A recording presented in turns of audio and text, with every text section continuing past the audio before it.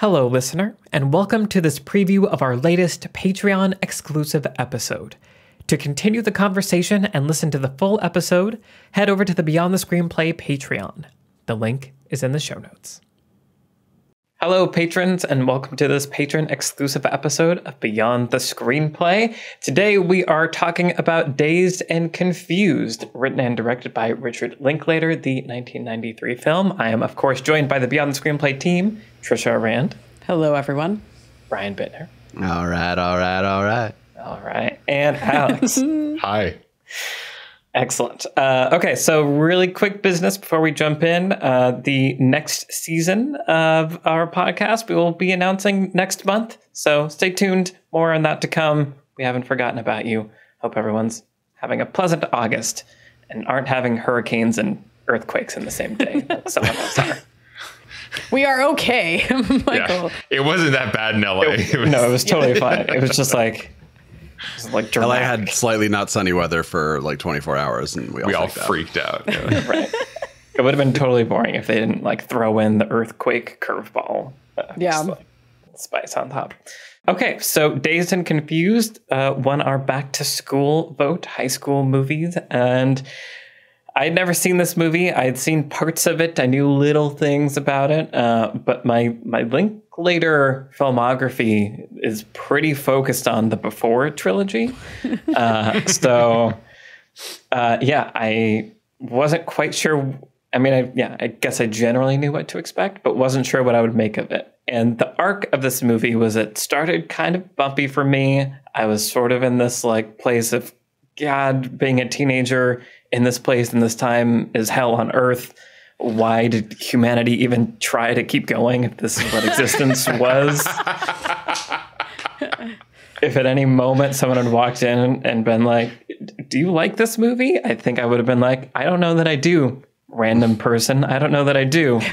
Please get out of my house. And then the credits rolled and I was like, I like that movie. That was a good movie. So there's something magical and mysterious happening within the walls of this film that feels, I guess, Linklater-y, in that somehow the sum of all these parts added up to something so much more than any given moment seemed to be for me. So that was kind of my experience as a newcomer and as a Michael reacting to Dazed and Confused.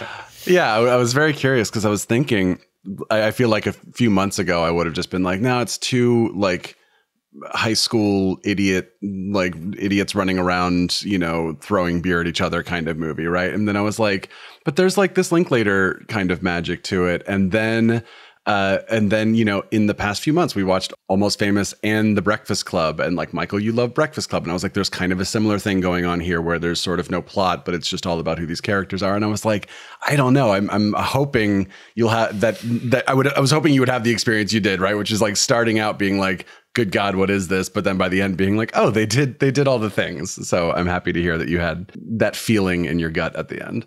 Yeah, absolutely. To the point where I'm kind of upset about it, where I feel like I was tricked, and I'm like, right. Wait, now I have to be one of the people that say I like Dazed Confused. Ugh, okay, fine. Brian, tell me about Dazed and Confused. Sure. Yeah. Appropriately enough, I saw this movie for the first time when I was probably about Mitch's age and I was with my friends who were 3 years older and who were sort of shepherding me into teenhood from my, wearing whatever my mom dressed me to school days.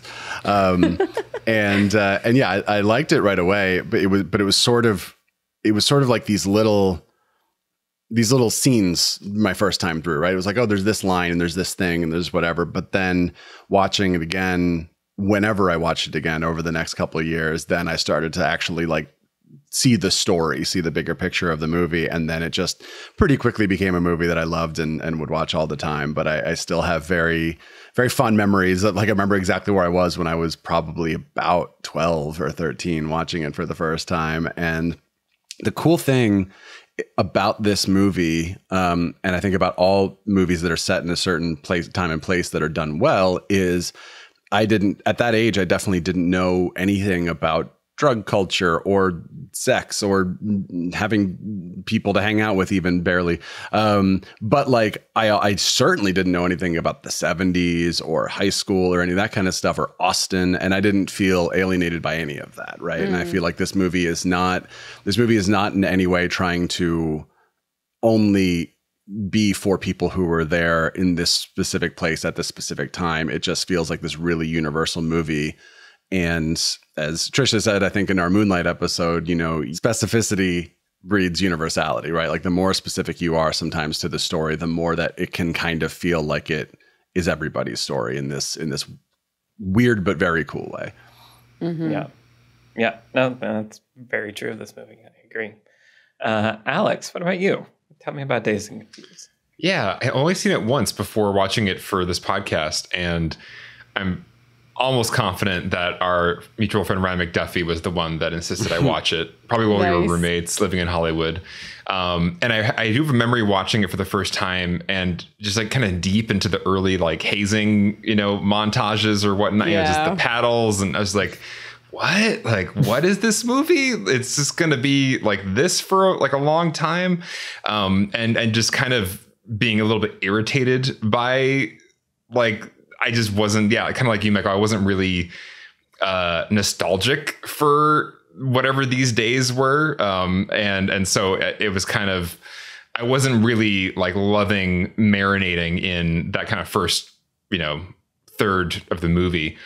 But once the night gets going, once everybody kind of gets to their respective cars and like there's kind of a montage that kind of kicks off the night, then it kind of went into that Linklater zone where people are having conversations and you kind of just feel like time is just happening, real time is passing. And I got into it in that way, but it was kind of a mixed bag on my first viewing. I liked it a lot more this time rewatching it, and it felt even more kind of cohesive and coherent to me than the first viewing, where by the end it did feel like there was this thematic, you know, through line. And I just really enjoyed just being with all these characters and like marinating in this time and place with all these actors. And there's so many actors in this movie that went on to have these huge careers, and it's just really fun to get to just be with them in their youth and just kind of hang out in this space with them. And there is some great, you know, I'm also in the Michael camp of the Before trilogy is my Linklater, you know, thing. Like that's what I, you know, and also, you know, Waking Life and some other specific films, but the Before series is really what it's all about for me.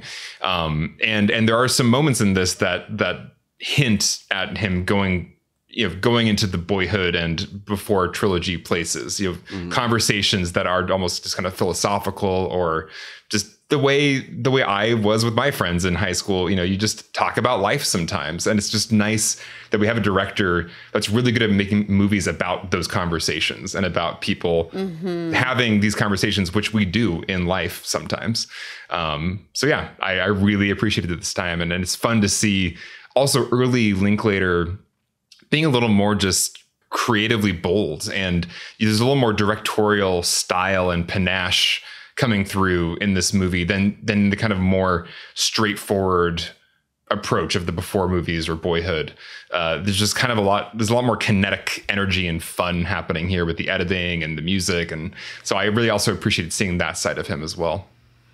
Yeah, I do want to talk about, the style and the filmmaking, because I was feeling those things too, where it was like, I can see Before, but also there's something different happening that does feel a little bit, separate from what I associate filmmaking wise with Linklater, having only seen a sliver of his filmography.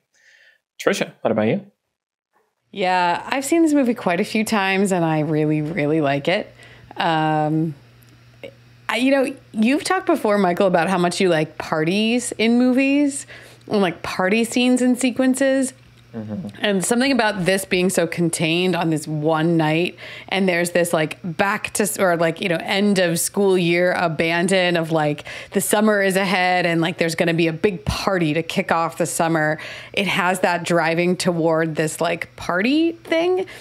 And in life, we have these moments where like alchemy somehow magically happens sometimes around a party, where like the right collection of like circumstances and personalities come together and you just realize like, man, I'm at a great party right now. And this movie feels like that, where, you know, enough things go wrong, but then like other events, stars align, come together, and then it has this climax, which is at a great party with all the characters that we know at that time. So I'm not surprised that you like this movie, but I'm really happy you like it, Michael. And as someone who loves parties, I also love this movie. Yeah, there's just this great, you know, it's sort of a character study, but it's really this coming of age sort of story about Mitch in particular, and Pink, I guess, are the two sort of through line characters that have those dual character arcs. The quarterback, Michael. Right. I can see him looking it up. My notes. Okay, Pink is okay. That guy. Right. Yeah. Jason London. Yeah. The guy who has to sign the waiver or whatever. Yeah, the guy who's supposed to say he's not going to party. And Mitch is not Joseph Gordon-Levitt. Correct. Yes. Little baby freshman Mitch. Yeah. Wiley Wiggins. Mm-hmm. So anyway, but with those characters, you know, you have sort of this turning, like pivotal moment kind of thing in their high school careers that the party scene is driving, or the sort of party evening is driving. And so I think, you know, there's a lot that's actually really conventional in the structure. There's a lot that's unconventional and works really well. But as like an, you know, one night contained sort of ensemble thing, it's probably one of the best out there, or just like dollar for dollar, one of the most fun. None of us lived through the 70s, so I think the nostalgia thing is not aimed at us, but I think we've all been through, you know, to your point, Brian, about the universality, we've all been through this time in our lives where suddenly, like, you're having the worst night of your life, and then, like, the right girl smiles at you, and you're just like, oh my God, I'm having the best night of my life. Like, this is the most amazing night ever. And I think that that's very relatable, that feeling of, I hate that guy, and but oh my God, I can't believe I'm at this amazing party with these people and all that stuff. So what a fantastic movie. What a gift of a film. Thank you, Richard Linklater. Yeah. But yeah, there's that like time thing also, because like when you're young and you're at one of those parties, it does feel like an entire lifetime plays out in the span of an evening. And so getting to luxuriate in all of that play by play in this movie is really great. Yeah. Okay, cool. Well, yeah. So there's just like, want to talk about Linklater stuff, just in general, how this sits in his filmography, stylistic things. The sense of time and place, I think, is really interesting. American Graffiti is another movie that came into my head. And so these kind of like up all night movies as a thing, I think would be really interesting to dive into. And then you guys will have to help me more, because I'm still wrapping my head around the structure of this, because it does just kind of flow and you get swept into it. But like, why do we care? Why do we keep watching? What are the dramatic questions that are there, even if they're hidden under all these layers that pull us deeper in, or sort of all things that I think would be really interesting to dive into? Hope you enjoyed this preview clip. To continue the conversation and listen to the entire episode, head over to the Beyond the Screenplay Patreon. The link is in the show notes.